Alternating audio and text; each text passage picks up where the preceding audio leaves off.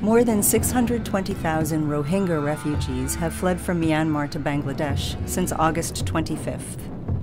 They are fleeing a campaign of targeted violence. The Rohingya are an ethnic Muslim minority group who have lived in Myanmar for hundreds of years.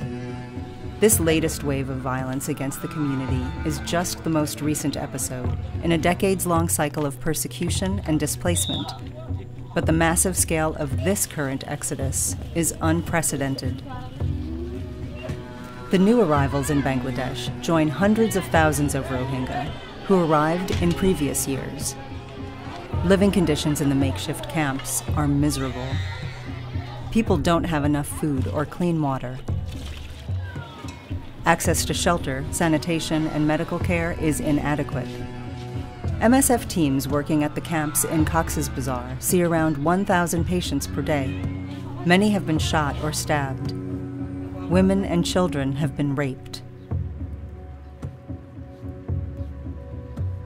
People are suffering from diseases directly related to the poor living conditions in the camps. Respiratory infections, severe diarrhea, and skin diseases.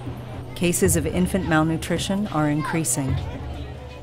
Every day brings new arrivals to the overcrowded camps. More international aid is urgently needed to help the Rohingya and to avoid a public health emergency in Bangladesh.